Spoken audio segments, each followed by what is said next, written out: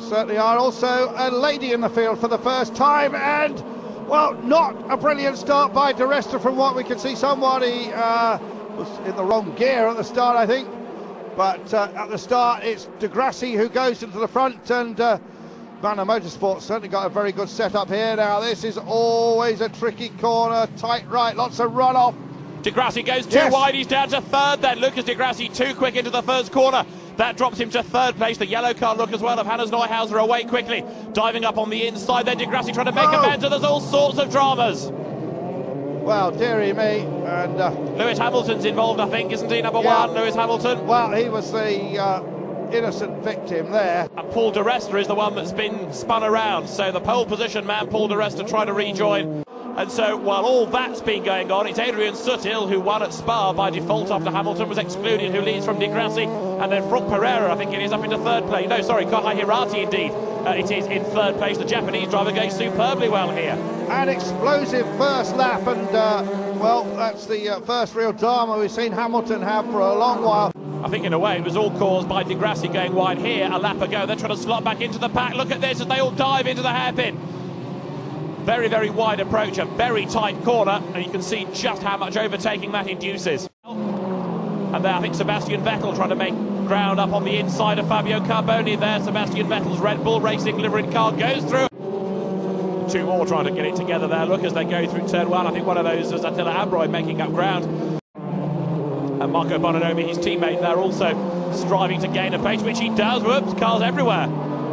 James Ross is a look number 4 on the inside, trying to squeeze through. He's right on the tail of Bononomi as they go around that tight right-hand hairpin.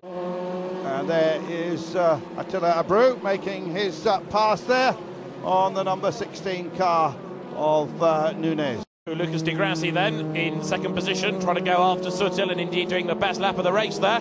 Somebody else, Andrew, that's worth keeping an eye to, I think, possibly is James Rossiter, who's working his way up the order as best he can. And Lewis Hamilton also, you caught a glimpse of him there. He's again number 1, Lewis Hamilton, working his way up through the field. Yeah, there's a number of people in German motorsport that really think Vettel could be their next bet for Formula 1. He's come out of Formula BMW, which he won last year, still a teenager. And here is Hamilton showing his style and tenacity here after that disappointment, working his way up through the field.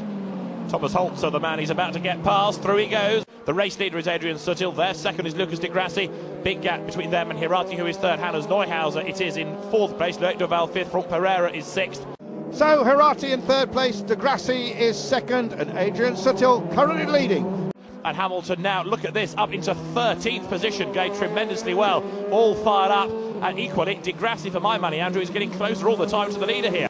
Well, this race scheduled for 23 laps, but as you can see, the clock ticking away, and the races last for half an hour, or the number of laps, dependent upon which comes first, and it now looks as though we are not going to quite go the full distance. We're into the last 7 3/4 minutes of the race.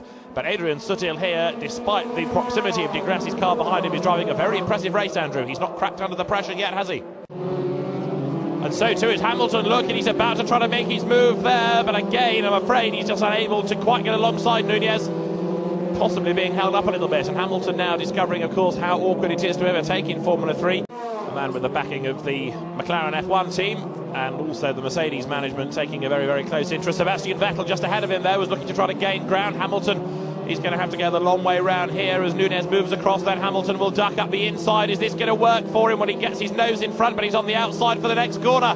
And Nunez then stays his ground and resolutely defends that position. Sits in the middle of the road, look. He's not doing anything dirty here, but Nunez defending very, very well. Paul Di Resta's been setting a fast pace, David, since he got back into the race, although a lap behind.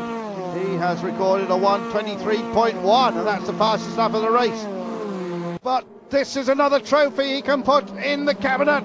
A victory then for his driver, Adrian Sutil. And Lewis Hamilton ends up in 12th place. Yeah, Hamilton will probably beat himself up there, because if he'd been on the front row of the grid, he wouldn't have got involved in that incident. Puffs of smoke, revs are rising, they drop the clutch, and I think it was Di Grassi who got the best start. But what's it going to be down into this very tricky first hairpin bend? Hamilton having a go on the inside. Look, they're almost 3 wide with Vettel, I think, having a go on the outside line. Hamilton goes through and there's contact because, oh dear, Di Grassi gets involved. Di Resta was involved in that as well. Yeah, Di Resta far too quick up the inside. There's another spinner in the middle of the pack, and Di Grassi, oh, there's more contact, look, off there. One of them, I think, is James Rossiter, Andrew. And the other one, Danny Watts. Oh, dearie me, the two Brits eliminate themselves. And whilst all that's been going on, Lewis Hamilton has picked his way through the melee to lead from Adrian Sutil. Third, by the look of it, is Marco Bononomi. And I've got a feeling that we are not yet clear of all the incidents, because you can see the next gaggle of cars pouring through the hairpin. Very, very close indeed with that Alroy trying to make ground. So Hamilton leading. Second is Sutil. Third is Bononomi. Fourth is Vettel. Fifth is Franchi. And then sixth is Loic Duval. Seventh is Guido van der Garde. And a very dramatic first couple of corners, but the two Manor Motorsport teammates, I think, are going to be given a pretty stern talking to by John Booth, the team boss at the end of this race, because Di Resta far too fast into the first corner, and as a result of that, there was contact that's eliminated Di Grassi. Well, he would have thought his cousin Dario Franchitti would have told him about that. So, oh dear, another one spinning. Didn't quite catch that one, David, at the back of the field. Lucas Di Grassi in the pits, Lucas Di Grassi out of the race, Lucas Di Grassi not at all impressed, and here is why. Lewis Hamilton, look, up on the inside, he takes the lead, but Di Resta, with it all locked up the inside, just glances off Di Grassi's car. Di Grassi then rides over Di Resta's rear wheel. You can see the spectators in the grandstand also bracing themselves for the wet weather that's coming. Meantime, this is the battle going on for third place. Marco Bononomi with Sebastian Vettel going ahead of him now. Vettel goes through, and look behind them, you'll see that Guido van der Garde is now up into fifth place. So, at the front, David, cars certainly already spread out with the ASM team. Looking very good. Sorry, Andrew, yeah, spots of rain on the camera lens there. That's Van der Garde on the curve, and off he goes. 100 miles an hour too fast. Now, is that because he's getting a bit slippery as much as too much speed into the corner? I reckon the circuit is getting a bit greasy now. And just look at the way that Hamilton is pulling away in these rather tricky conditions. Now, Vettel in third place.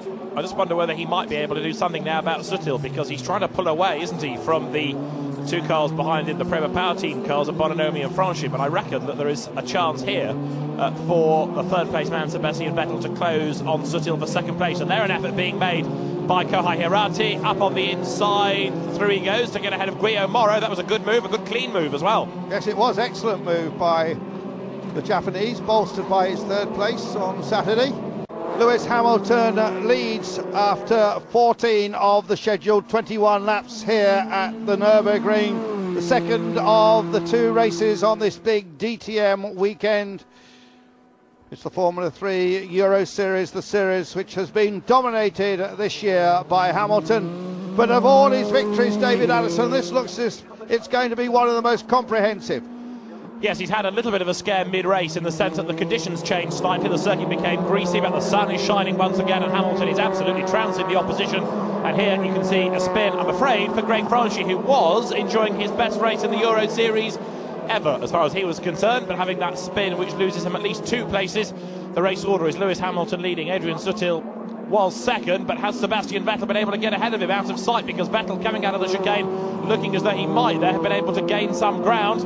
We're almost at the end of the race as well now, 23 laps or 30 minutes, depending on which is reached first. But Sebastian Vettel is now up into second place, and Vettel once again underlining the fact that he is indeed one of Germany's brightest hopes. Tremendous track record and reputation in his karting days, came into car racing in Formula Renault, had 2 seasons in that and won the British Championship, 2 seasons in Formula 3, won the Bahrain Super Prix at the end of last year, and really has been the benchmark driver this season. If you beat Lewis Hamilton in the F3 Euro Series, you know you've had a good day. Oh, you most certainly do, but nobody's going to beat him now, David. He's got a huge lead, unless, of course, there's some mechanical failure.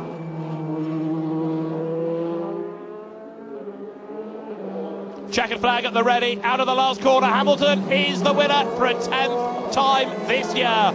Vettel second, Adrian Sutil third, Marco Bononomi fourth ahead of Guido van der Garde and Franck Pereira. Kohai Hirati working up the order to finish in 7th after a poor qualifying, and then coming home in 8th was Guillaume Moro. But it's Hamilton who now has a substantial lead at the head of the table.